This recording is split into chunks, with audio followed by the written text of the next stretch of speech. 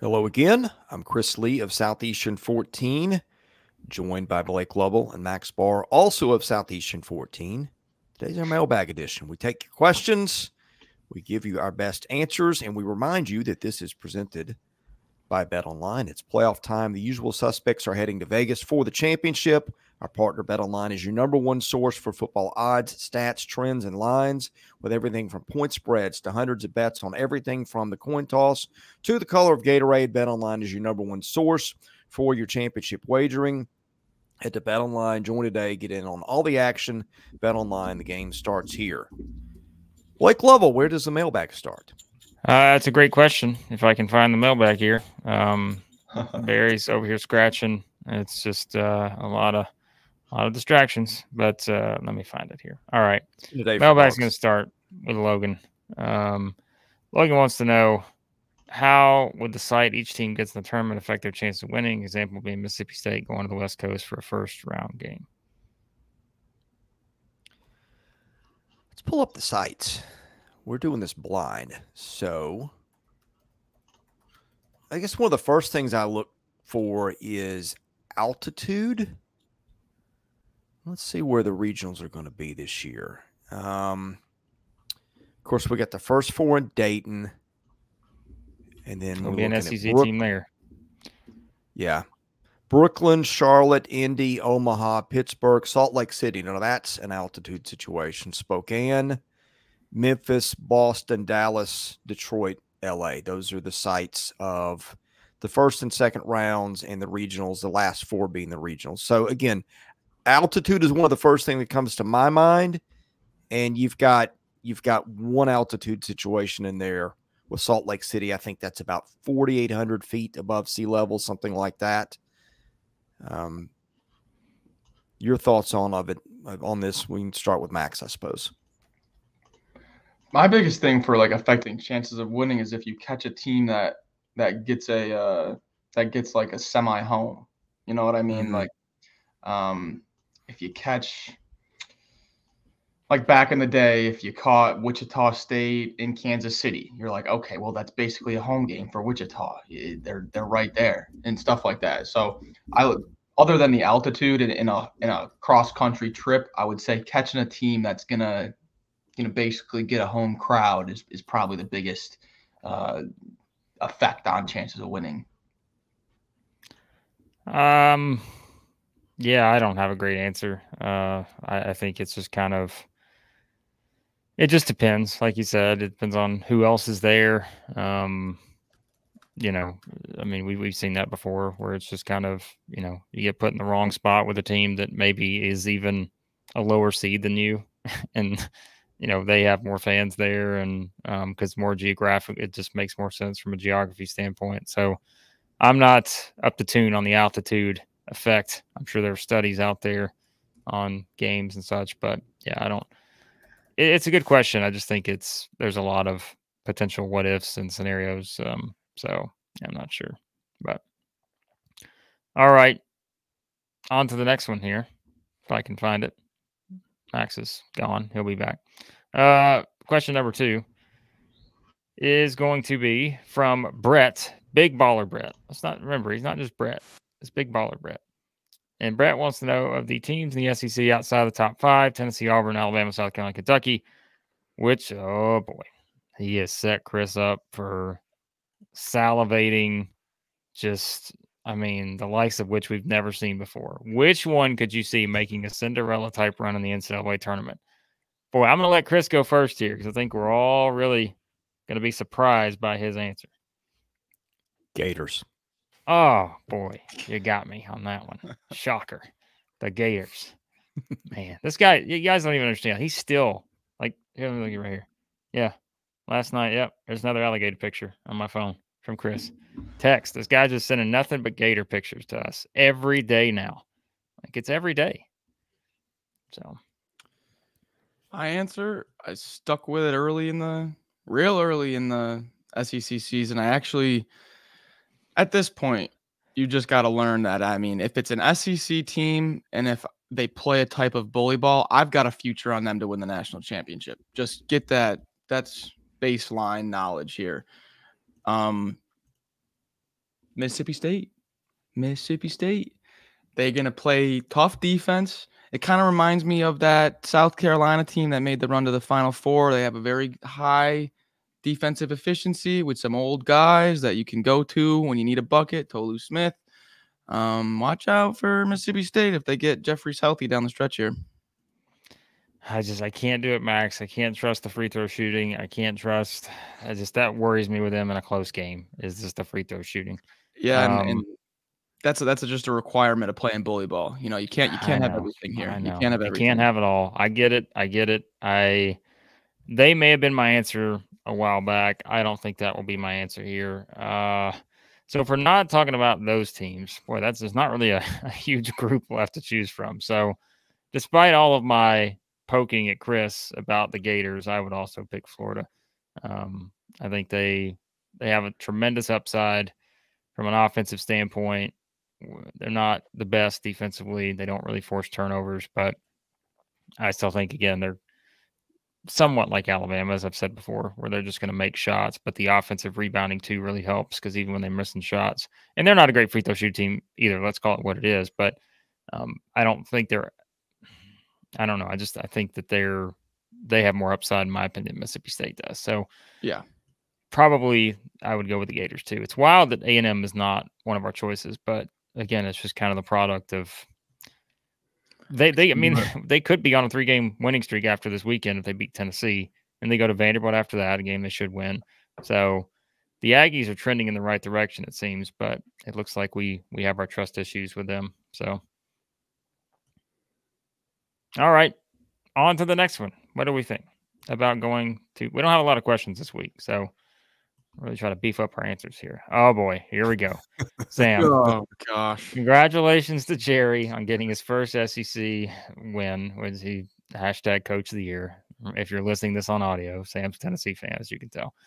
He also wants to shout out Kentucky with a 101 defensive efficiency on Ken Palm. St. Peter's 86. So his weekly reminder there of that. I blame Chris for starting this whole thing with Sam. But the SEC has a lot of teams on the bubble this year. I like this question. Rank them in terms of most likely to make the dance. You got A&M, Ole Miss, Florida, Mississippi State. I think, in my opinion, by the time we get to the end of this thing, I am going to put boy.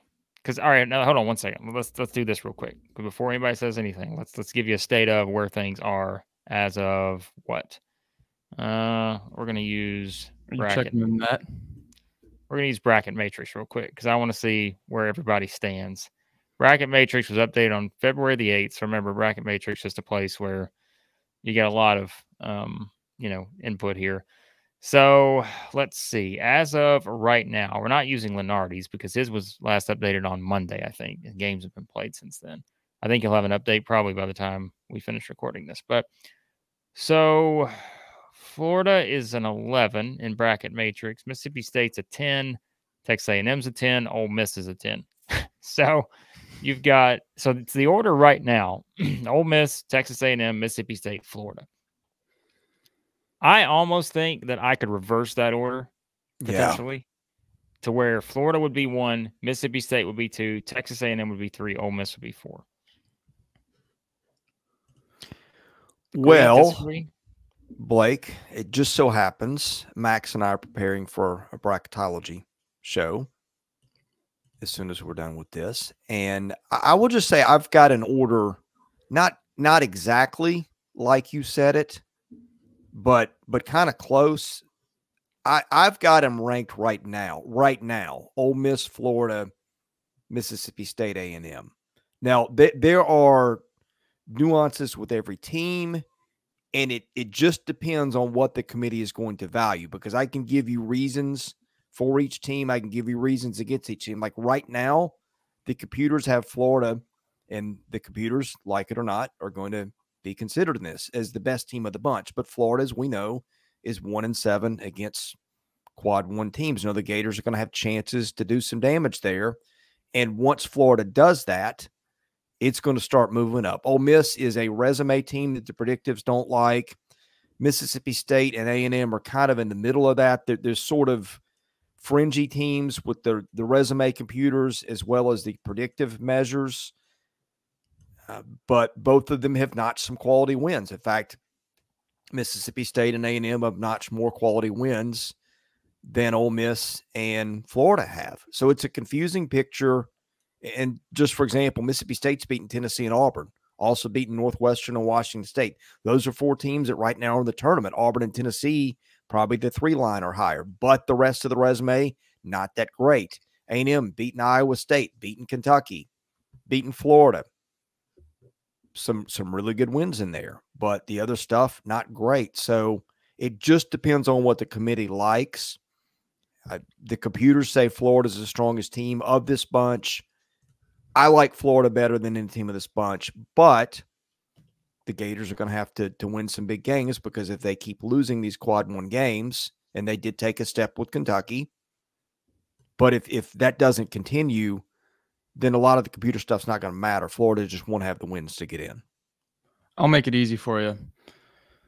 Florida's going to win on Saturday against Auburn and solidify themselves as number 1 on this list. That's my take. But as of right now, I would say, for me, like, just most firmly that I think you can't deny this team to be in right now. They have some bad losses, but Mississippi State, they've got these fantastic wins against these top 10 KenPom teams, top 6 KenPom teams, 2 of them. So I just like that. I really like that resume. I'd like to correct Sam real quick. He said Kentucky has the 101 defense. They actually moved back overnight. They're 102 now. So great. Just staying true to the numbers. Why Sam put St. Peter's in there? Yeah, I wonder why. Wonder why. Sure, there's no reason whatsoever why he would put those 2 teams in the same group. All right, on to the next question here. This is ridiculous. Okay, on to the next one, defensive efficiency. Kendall wants to know, has the IBOB become the best rivalry in the SEC? The IBOB, the Iron Bowl of basketball, for those of you out there. You guys have a little bit more experience in this field than I do, with you being double my age. Chris, I want to hear your take on this first. Because double? My God, I'm not that old, Max. Good gracious. Chris is. One of us might be. Jeez. What's your take on this? Well, I'm trying to think of what the counter argument would be. Okay, I'm thinking maybe Tennessee, Kentucky would be like, if you're trying to make a list of the biggest rivalries. I don't think a lot. I mean, Ole Miss, Mississippi State, but that one hasn't gone to the levels. I mean, Vanderbilt, Tennessee used to be a huge rivalry. I mean, it still is, but Vanderbilt's been so bad lately that's no, it's not. No. Let's not get ourselves. It's not. I think it is Auburn, Alabama. I think just the in-state being on top of each other, inflamed by the football thing. Look, Tennessee and Kentucky have a football rivalry, but it's not really like you circle the games 2 weeks ahead of time. You get out of bed thinking about it kind of deal. And that series has been lopsided. I think a lot of the football hatred, animosity, passion, whatever words you like to use for it, it bled over into basketball. And oh, by the way, both teams are really good. They're both top 25-ish programs year in and year out under their current coaches.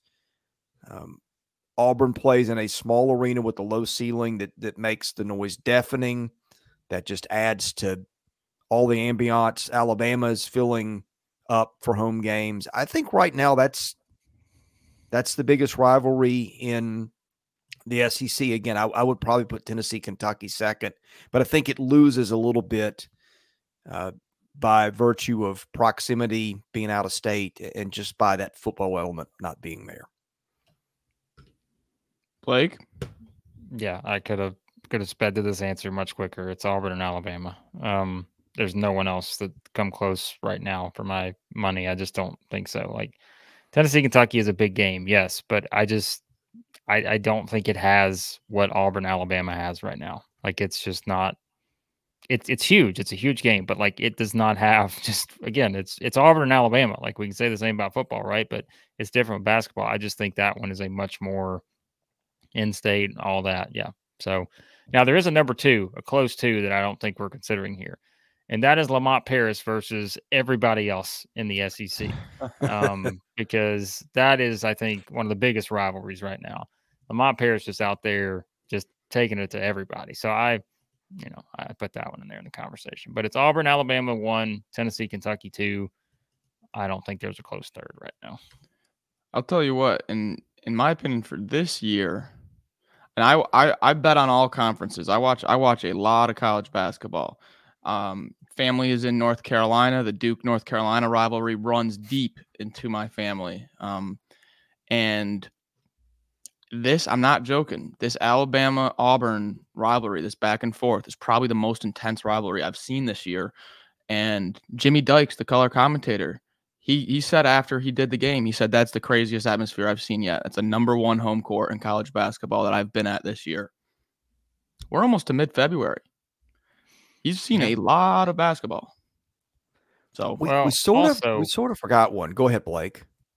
Well, who are you going to say? Because that was one I was going to get into. But well, I'm going to see if you've got mine. Well, Arkansas, Missouri, if Missouri went 0-10 and Arkansas went 2-7, like last year, it went back up to a level that was a bigger one. And I think Ole Miss and Mississippi State is trending in the direction of being bigger. It was and has been this year based on that game we saw recently. But I don't, if it's not one of those, I don't know who you're thinking of. Well, I had Arkansas, Kentucky. Because let me tell you, back in the 90s, that was something. And I feel like even with Arkansas being bad, ESPN took Game Day to Fayetteville a couple of weeks ago. I mean, and that one's gotten a little bit back with Arkansas under Musselman being. I mean, it's look, the clear answer is Auburn, Alabama. But if we're trying to think of like what other things would be on the list of 5 to choose from, I think that's probably on there. It is, but that's more based on the past than like the present. And I think if we're picking the best rivalry right now, I just think, the 90s were 30 years ago. Like, I mean, both teams have gotten better along the way and there have been great games, but I don't think it carries anywhere close to the same type of weight right now that you're going to get. It was a great atmosphere for game day, but again, that's where Arkansas just having a down year. And sure, games last year were crazy. They were wild and all that, but I still think it's, that one I think is more leaning on the past of let's all go back to the glory days of the mid-90s more than anything else. So, so I think Auburn, Alabama is the choice here. So let us know what you guys think. Georgia, LSU, Vanderbilt versus anybody. You guys weigh in the comments. All right. Next, we only got 2 left here. Oh, I know what this one is. Great, wonderful. This is our weekly. Oh no, that's not the one I thought we were getting. Nate Oates burner, Knob, NOB here. Is it time to evaluate John Calipari's post-COVID tenure with the Cats? And of course, he's got the Space Jam. You're all washed up, Baldy. The Monstars delivering the message to MJ. That's my Monstars, by the way. I was just going to say that. So, is it time to evaluate Cal's post-COVID tenure? Well, here is John Calipari's record. After the 9-16 season, of course. Now, remember, they went 25-6 that year, and the NCAA tournament was not played. So, the following year, they go 9-16. The craziest thing ever. 26-8 after that, 22-12 after that. They're 16-6 this year. I mean, I guess it's like, what are we evaluating here? I mean, the theme has been obvious for the past 4 years. They're not having the NCAA tournament success that they are expected to have. So I think we kind of reevaluated that a couple of years ago, but I don't know. I mean, I just think it's pretty clear, right? Like they've got to have more success in the NCAA tournament. So pretty simple to me. Chris? Yeah, I mean, really, first of all, Calipari is always being evaluated. Second of all, this goes back before COVID. The last time Kentucky was in the Final Four was 2015. It has made. Not really. I mean, I would disagree with that, Chris. I mean, they made the Elite Eight twice. They made the Sweet, But I said Final Four, didn't I? Yeah, Well, I was yeah, going to say but they've been to the Elite Eight and the Sweet 16 since. But look, when's the last time Kentucky hit a drought in the postseason like this? I mean, that's what it's like Alabama. You make the college football playoffs, and then it's in the discussion for a good season. You don't, then you haven't. That's yeah, the but I think standard that in started Kentucky. then. But it started that year, I think. I don't think you can declare the 2019 Elite Eight run like as disappointing. I mean, I think because here's the deal, right? Kentucky fans expect to get to the Final Four every year, right? Right. Everybody think that's fair. How Yep. many teams get Yeah. the Final Four every year in this era, in the transfer None. portal era? How many teams get the Final Four every single year? The same team. Nobody. This doesn't happen, man. It's just it's a different playing field. This isn't where things were in the 90s. Early 2000s, whatever, where you have the same players for this many years, or you're using the Cal method of recruiting the top 7 players in the country, and nobody else can grab those players anymore. Like, it's just that the landscape has changed. Like, I don't think it's realistic to think you're going to get to the Final Four every single year. Now, sure, I think it is realistic if you're Kentucky to think, well, you need to at least get to the second weekend of the tournament every year. I think that's realistic for sure, because when you're getting the talent they're getting and the expectations, all this other stuff built in, I do think that is where Kentucky fans' frustration over the past 4 seasons or whatever is definitely justified in that regard. Because that is, even if you think one's a little bit too extreme of getting to the Final Four and or winning a national championship every year, you can at least go to the other side and say, well, maybe we just make it to the Sweet 16 or something, because we haven't done that in a while. So, yeah, but what was Tubby Smith's nickname on his way out of Kentucky? but that was how many years ago? But I'm saying is the baseline of expectation for that. Maybe we're talking two different things. Maybe we're talking what's fair, and maybe we're talking what that fan base expects. I know And that's exactly fine. what the fan base expects. They expect to get to the Right. Final Four and win the national championship every year. But all I'm saying is that realistic in this era?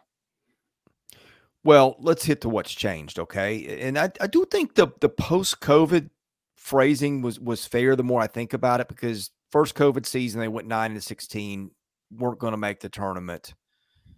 26-8, first round loss to St. Peter's as what, a 2 seed. 22-12 last year, loss in the second round this year to be determined.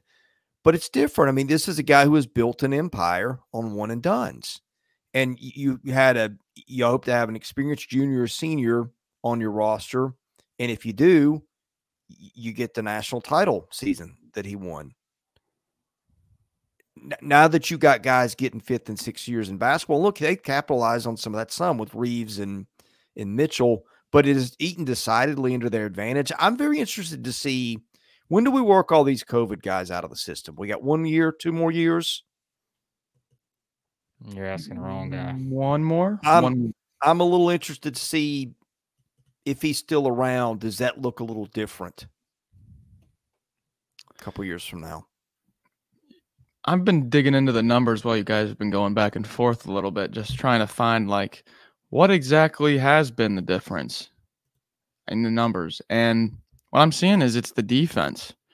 If you go back to these great Cal years in the 10s, you got the 2012 year 7th defense, the 15-year 1st defense, 17-year 7th defense, 19-year 8th defense. Look at the past 4 years, it's gone 35, 36, 68, 102. So you want what's happened post-COVID? The defense has gotten worse every single year. That's what I'm seeing on the numbers. Now, obviously, we could talk about the portal and parity and this and that, level playing field. You can throw all that in there. What's actually happening with this Kentucky team is they are not defending the way they used to. I don't understand that. I don't, because you could say, well, they're one and dones. They're looking to get to the NBA. It's individual oriented. It's getting yours. It's making your draft stock rise. That was also the case 10, 15 years ago, and they defended then. So I don't know what the issue is with that. That's a great point. Blake is probably going to have a better sense of it than either of us are. So I'll let him take a stab, but I don't see an obvious answer on the surface there. Yeah, I don't know. I think it's just kind of I don't have a great answer for it. It's just I don't either. I'm just one of those pointing. weird That's just what the trends. numbers say. Yeah, just the numbers say what they say, and I mean, I think it's also just, I mean, they play in the SEC, right? So it's offensively. Look at the different styles that are in the SEC now. Yeah. You've had a Nate Oates come in and make Alabama a juggernaut offensively.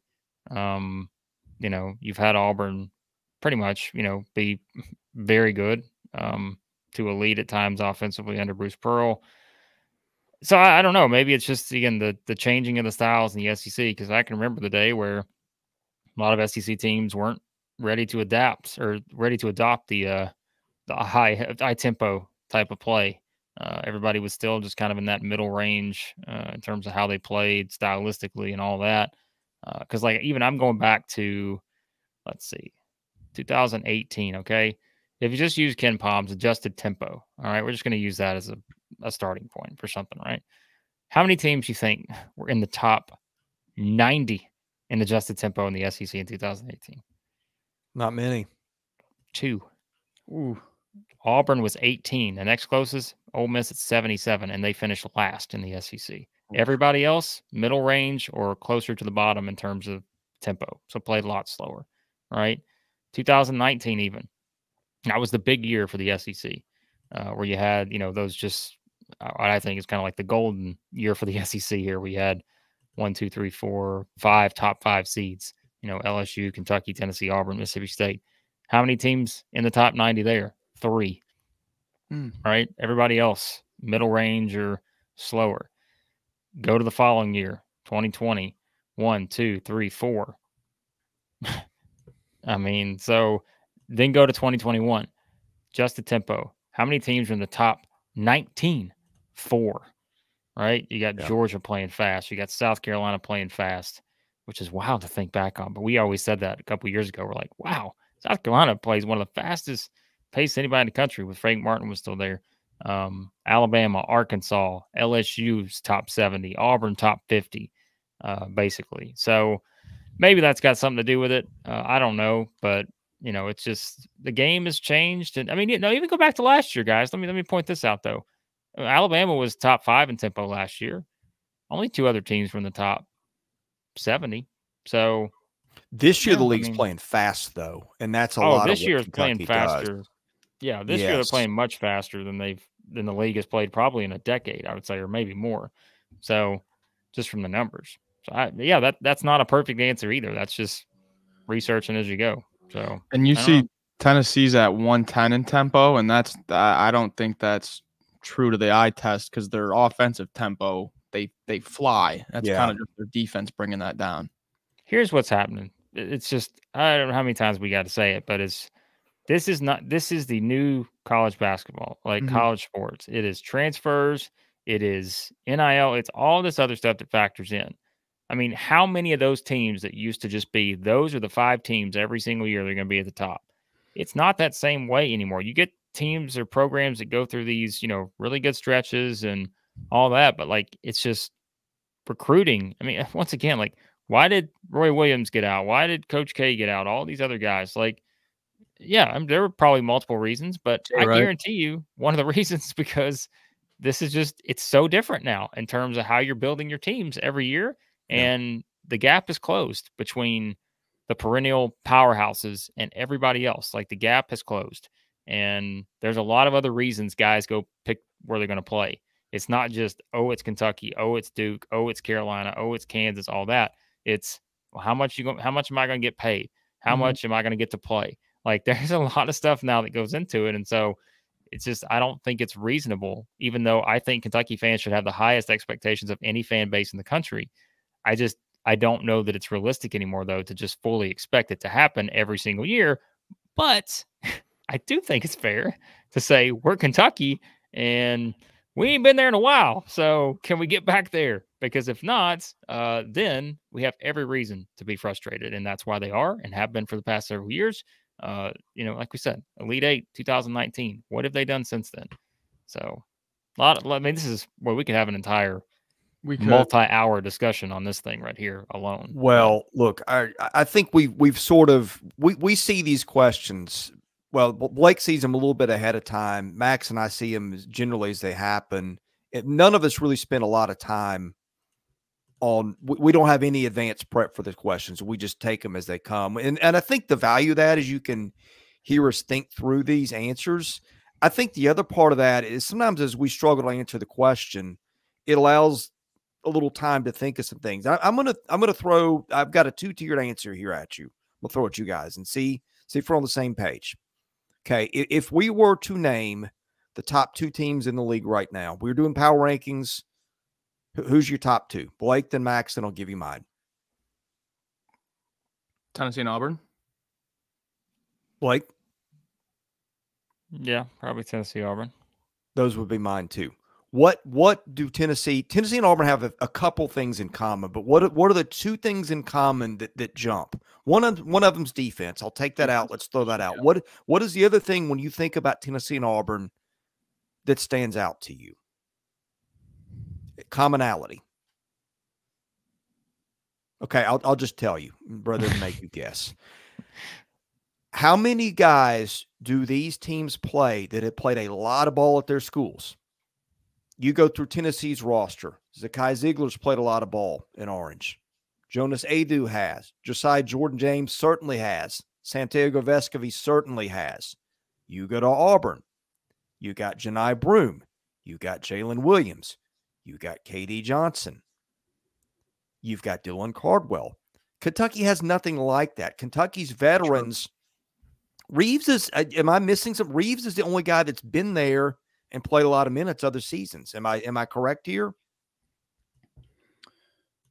Well, do you guys remember in July when Reeves was being rumored to transfer away and this team had like just the freshman class on the roster? That was it. It was just the freshman class and maybe an injured Ugana. That was the whole team. That was the whole roster.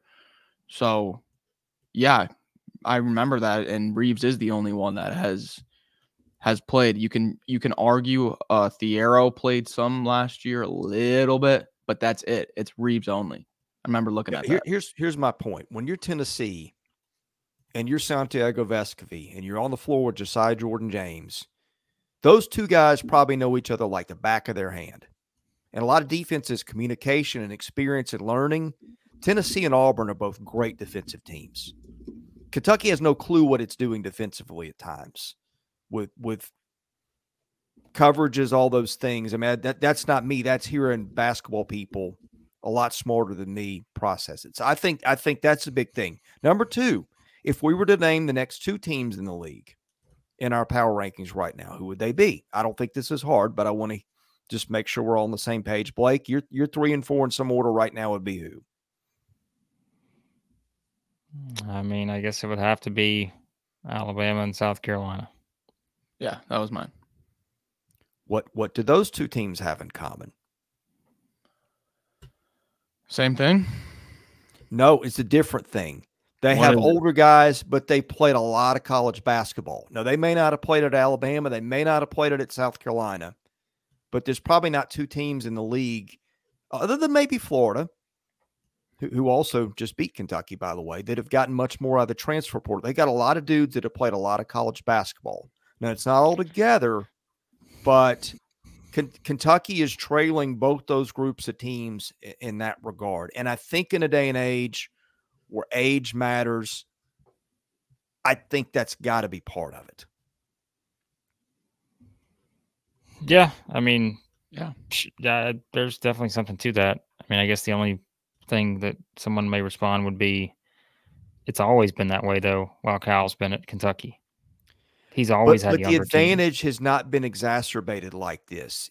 No, that's what I'm saying. Kids are losing guys to the portal left and right. If you can keep your guys, you got that much more advantage over the other guy, because you got continuity and you got experience, and you got these other teams that are just older by virtue of that. And I think Auburn and Tennessee have got both. They're both getting dudes in the portal, but they're also keeping their core dudes.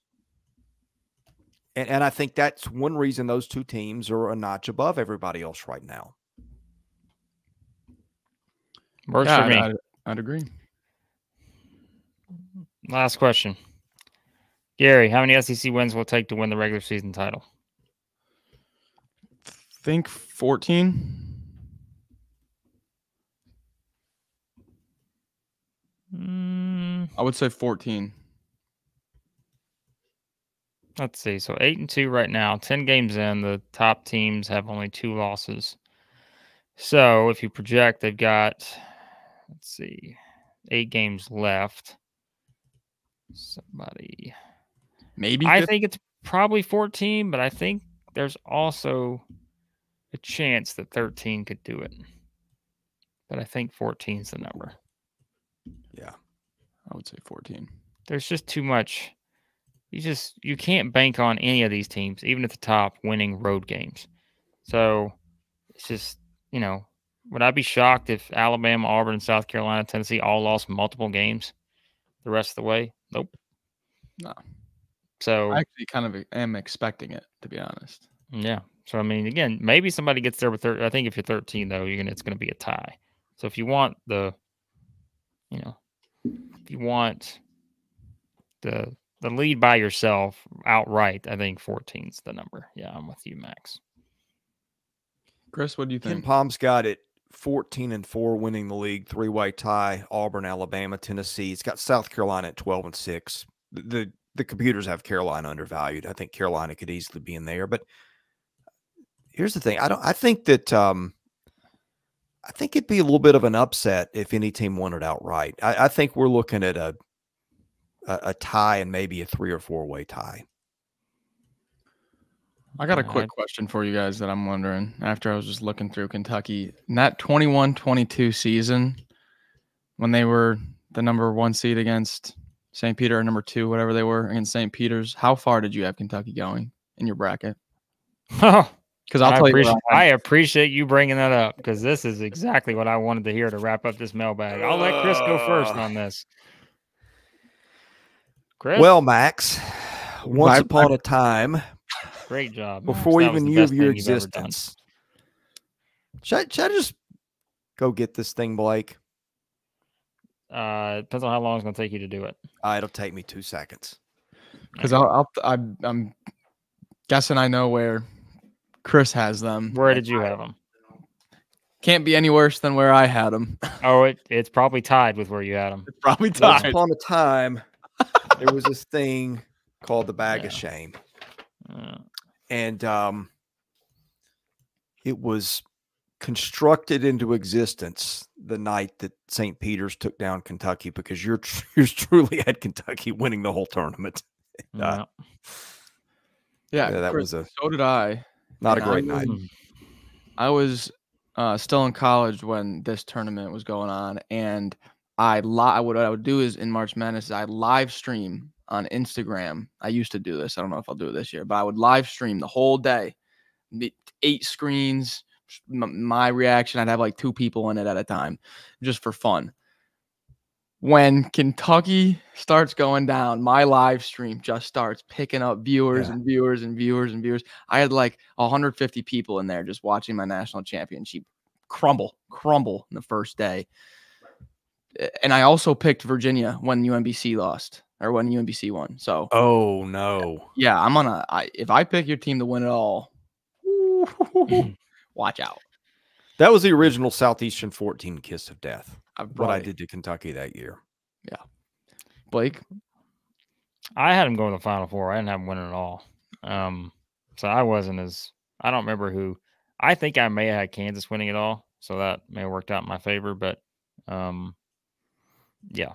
So, but yeah, Chris was all in on the Cats in that run. So Was I? Yeah, not his finest moment, but all right, that's your mailbag for this week. We appreciate it, guys. We're gonna start probably doing more live streams and stuff, so we'll kind of see about the future of the mailbag here. But you guys usually ask us a lot of questions in the live stream. We are planning on doing one of those Saturday night after the games, probably during that Missouri-Mississippi State game, because unfortunately, not a lot of people tuning in here to Southeastern 14 for that one, probably. But we'll talk about the games there. Hit the subscribe button. Check out all our football, basketball, baseball stuff. It's all there. So. Thanks for watching us here at Southeastern 14, presented by Bet Online. We'll see you again soon.